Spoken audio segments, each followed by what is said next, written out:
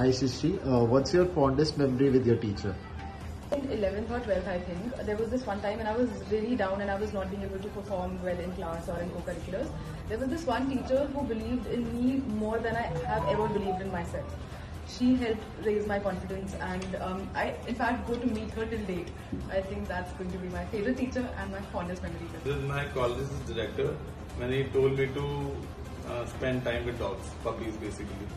And I was very afraid of them and he assured me that kuch nahi hota. And that was an icebreaker for me and that's why this company also exists today. Coco? What is your fondest memory with a teacher? Coco? एक बार हमारा physics का test हुआ था तो उसमें मेरे marks कम आए थे, मतलब मैंने राइट नहीं किए थे आंसर ठीक से, तो मैंने शीट सबमिट नहीं करी थी तो मैम ने मुझे मारा था.